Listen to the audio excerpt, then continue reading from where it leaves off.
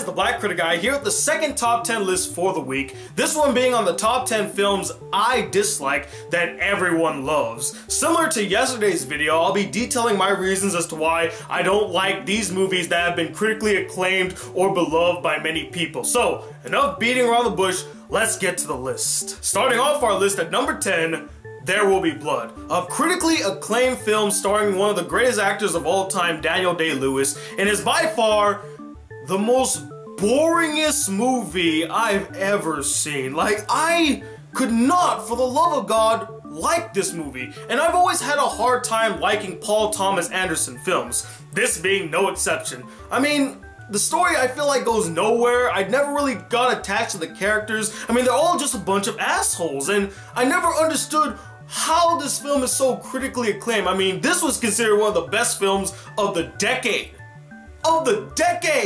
What is so great about it? What is so groundbreaking about There Will Be Blood? To this day, I have yet to see what everyone keeps making a fuss about. At the end of the day, There Will Be Blood just felt like a really pretentious film made by a very talented, no doubt about it, but equally pretentious director. Oh, you see? I look up, I look down.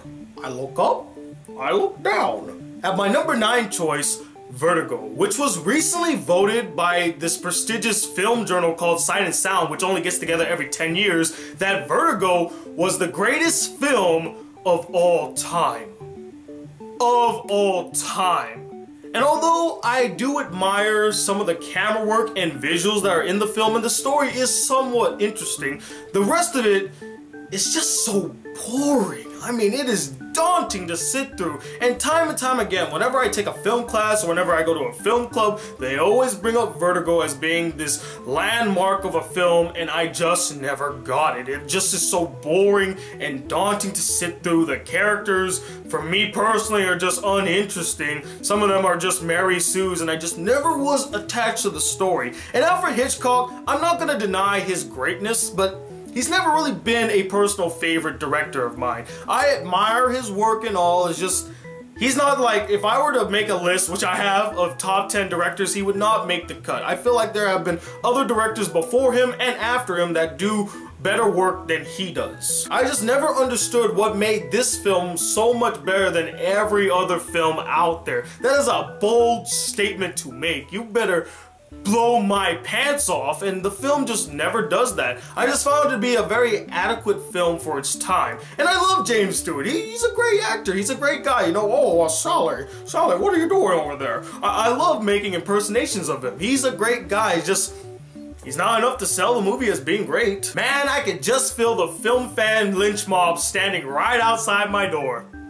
I'll be with you guys in a sec. Now, my number 8 choice is a rather easy target, as most people already hate this film, but it's still widely popular among the female demographic and is considered the go-to standard for most romance films, and that is The Notebook.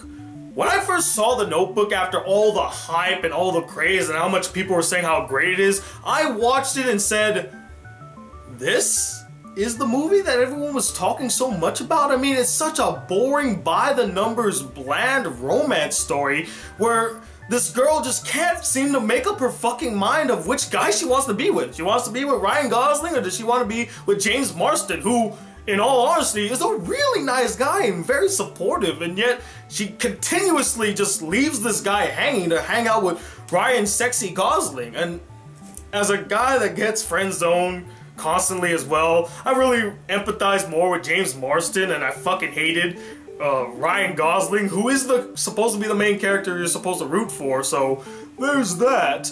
But I never understood its wide appeal, but again, it is aimed towards a female demographic, so they ate that shit up and they love it, and that's all fine. If you want to love that movie, great. But I personally feel like there are way better romance films out there that appeals to both demographics. Both male and female can like it together. With The Notebook, it is completely one-sided and only appeals to one demographic, the female one. Just like Twilight. Kicking names and taking ass is my number 7 choice, Kick-Ass. When this movie came out back in 2010, everybody was going crazy about it, and I didn't watch it until like its 3rd week of release. So when I was going in to see it, I was so excited, I was so pumped. Like, everyone was talking about this movie so much and how great it is, and after watching it, I was like, really? I mean, yeah, Hit Girl was awesome, love Hit Girl, but the rest of the movie, I mean,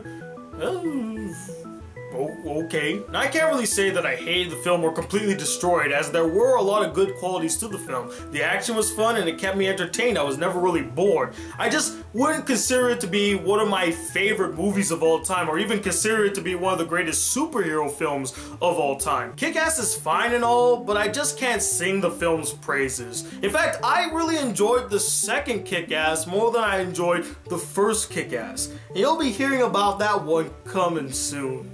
Do you see that? Because I do. I see terrible movies in your future. Is my number 6 choice, The Sixth Sense. And yes, I did put this at the number 6 spot on purpose. Now, you all know my feelings about He Who Shall Not Be Named at this point, but I can't deny that the guy has made some good movies. In fact, in my opinion, he's only made one good movie, and that's Unbreakable, which I personally own, and I still stand by my opinion saying it's one of the best superhero depictions in a film I've ever seen, and it had such a really good twist. But when it came to The Sixth Sense, I never understood why it was so goddamn popular. And I guess you could say that the hype really killed it for me, as most of the films on this list probably did. Like, it was so overhyped that the time that I watched it, it just never lived up to the expectation and all that build up to this point. I mean, people always talked about The Sixth Sense and the big twist at the end of Bruce Willis being dead the whole time, and if you are surprised by that, where the fuck have you been? At the end of the day, guys, I personally don't see why everybody and their mother praises him for this particular film when it carries all the same issues that we have with his current films. I'd rather they praise him for being the guy that gave us Unbreakable, which was a wholly original idea and highly underrated. In fact, one of these days, I'm gonna make a top 10 underrated films list. That one will be on there. Or hell, Signs is even a better movie than The Sixth Sense. Why does he get so much props for The Sixth Sense? Why? Because he was nominated for almost, what, 3 Oscars for that film? Which is freaking ridiculous. Oh, Oscars, man. What were you thinking? Making us afraid to go back to sleep, oh my god. Not is my number 5 choice, Paranormal Activity. Much like The Sixth Sense, I personally felt like the hype killed this movie for me. Like, everybody was talking about how scary it is. Oh my god, it's one of the best horror films I've seen in years. You gotta go see it. Go see it. Go see it. And so I finally saw it on DVD with the lights off at night, and I was like, man, this is really boring. Like, nothing is really happening in this film. Like, oh, that's a cool little shadow thing, and oh, loud noises, and she's standing creepily at the camera. The only scene that kind of got me is when she was dragged off of the bed. That was pretty scary. Or the final scene where she's like standing in front of the camera and goes, "Rah!" That was pretty scary. But other than that, the most of the film was just like, this guy's a freaking asshole, his girlfriend's freaking stupid, and why is this film getting so much hype? What I find so funny though is that this particular film actually made me want to go watch the Blair Witch Project for the first time, which is the predecessor to Paranormal Activity, and I was more afraid of the Blair Witch Project than I was of Paranormal Activity. The woods fucking scare me. Like, this movie, no. I slept soundly that night. To me, the Paranormal Activity films are just like Saw, minus the inventive death traps, the compelling story, and the very interesting and awesome villain Jigsaw. And continuing down the train of films that were way too overhyped, we got my number 4 choice, District 9. Just like all the other films on this list, everyone and their father kept talking about how great this film is and how original it is and how it's one of the greatest sci-fi films ever made. You guys gotta go see it. And then I went and saw it and I was just like, what is so great about it, guys? Like, what the fuck? Why do you keep doing this to me? Stop overhyping movies that aren't as great as you're making them out to be. I was sitting there waiting for that moment where, yes, my mind is completely blown. This is one of the greatest films I've ever seen. There was never a moment. Never a moment. And the main character is so fucking annoying. Like, how did people not even mention the fact that this guy is so annoying? Yeah, he goes through an interesting metamorphosis in the literal and figurative sense, but it just doesn't make him interesting. And many of you may say, maybe you don't understand it. I understood what the message of the movie was. This guy, the director, whose name is escaping me, I don't know why. Oh, Neil Blomkamp. All of his films have some sort of political or social commentary in them. In this one, it was dealing about apartheid, but instead of like, you know, blacks versus whites, they made it humans versus aliens. Is it a bad film? Of course it's not. It's well shot, well acted, and has some few interesting scenes here and there. But I just wouldn't put it on a list of the greatest sci-fi films in the past 20 years. I mean, it's decent, it's fine, it's just nothing to really run home and tell everybody about. Hell, I thought Elysium was a much better sci-fi film than District 9. Review, rant, repeat with my number 3 choice, Edge of Tomorrow. Everybody loved this movie last year. Like, they were hailing it as not only one of the best films of the summer, but one of the best films of the year. And it went completely over my head. I still to this day do not see why everyone praises this movie so much. With its recycled storyline, which is the point. I get it. It's just that in those repeated cycles, you just lose that sense of tension. Like, I don't really worry for the main character because he's just gonna repeat the same day. I never felt like he ever created bonds with characters, even though you kind of see him feeling like he created bonds with characters, but it was just never shown. It was never implemented. His team, a lot of interesting, they were very interesting characters. It's just, you learn nothing about them. And when he tells them things that he learned about them, I'm like, when did you have the time to learn all this about them when you never really talked to any of them? It just, I don't understand why this film is so popular. It's not a god-awful film, it's just a really forgettable film. Like, I barely remember much about this film. You could sing this film's praises until you're all blue in the face. I just don't understand its wide appeal, and I'm not gonna apologize for it. Giant robots fighting giant monsters. You would think I would fall in love with this film, but sadly I didn't. And that's my number 2 choice, Pacific Rim. This was actually my most anticipated film of 2013. I could not wait to see it, and every time I saw a trailer, I just got even more excited. I think I got so excited one time, I jizzed my pants. I'm like, oh my god, Guillermo del Toro, yes, you're giving me exactly what I wanted. And then I went to see the film, and it was such a huge letdown.